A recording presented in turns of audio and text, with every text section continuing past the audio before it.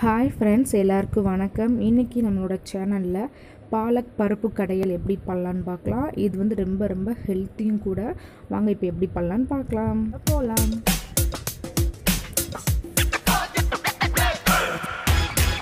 First நம்ம என்ன பண்ண போகிறோம் அப்படின்னா, 1 டம்ளர் அளவுக்கு நான் பாசிப்பருப்பு எடுத்திருக்கேன். அதை வந்து நல்லா வாஷ் பண்ணிவிட்டு அதில் 1 டம்ளர் அளவுக்கு தண்ணி விட்டுருக்கேன். இப்போ ஸ்டவ்வை ஆன் பண்ணி அதில் வச்சிடலாம். இப்போ வந்து பருப்பு வந்து கொஞ்சம் கொதிச்சிட்ருக்கு. இது கூட பார்த்திங்கன்னா ஒரு 10 சின்ன வெங்காயம் அதை சேர்த்துக்கலாம். ஒரு அரை ஸ்பூன் அளவுக்கு மஞ்சள் தூள் அண்டு ஒரு அரை ஸ்பூன் அளவுக்கு பெருங்காயத்தூள் நான் அதையும் சேர்த்துக்கிறேன்.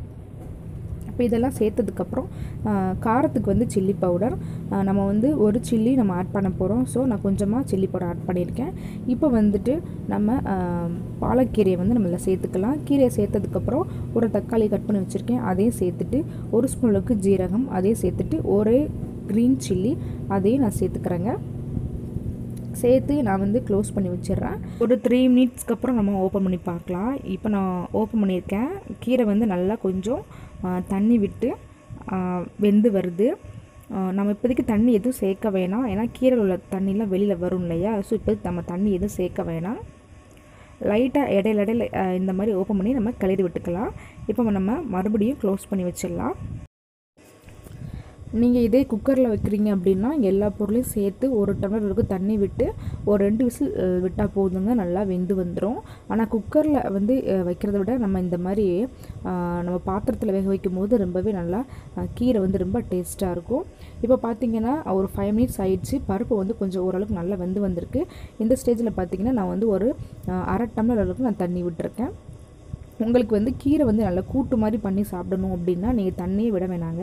நீங்கள் அந்த கீரையிலே வர தண்ணியிலே லைட்டாக நல்லா வேக வச்சு நீங்கள் கடைஞ்சிக்கலாம். நான் வந்து இன்றைக்கி வந்து குழம்பாக வச்சு சாப்பிடணும் அப்படின்றனால ஒரு அரை டம்ளர் அளவுக்கு தண்ணி விட்டுருக்கேன். இந்த டிஷ்ஷுக்கு தேவையான அளவுக்கு உப்பும் சேர்த்தாச்சு. சேர்த்து ஒரு 5 மினிட்ஸ் மூடி வச்சிடலாங்க. 5 மினிட்ஸ் ஆனதுக்கப்புறம் ஓப்பன் பண்ணி பார்ப்போம். ஒரு 5 மினிட்ஸ் ஆயிடுச்சுங்க. நான் ஓப்பன் பண்ணி பார்த்துட்டு இப்போ வந்து நல்லா வெந்துட்டு நான் வந்து பருப்பு கடையிற அந்த கடையை வச்சு நல்லா கடைஞ்சிட்டேங்க. நான் அந்த டைமில் வீடியோ எடுக்க மறந்துட்டேன், ஸோ சாரி. நம்மளோட பாலக்கீரை வந்து ரெடி ஆயிடுச்சு. நம்ம ஜஸ்ட் வந்து இப்போ நம்ம தாளித்து மட்டும் ஊற்றிடலாம். அதுக்கு கொஞ்சம் எண்ணெய் விட்டுக்கோங்க. அதில் கடுகு, ஜீரகம் அண்டு 2 வத்தல், கொஞ்சம் வெங்காயம், கருவேப்பிலை இதெல்லாம் போட்டு தாளித்து நம்ம அதில் ஊற்றிட்டோம் அப்படின்னா நம்மளோட பாலக்கீரை கடையில் சூப்பராக ரெடி ஆயிடுச்சுங்க. இப்போது தாளிச்சாச்சு. பருப்பு கடையிலையும் நம்ம அதை ஊற்றியாச்சு.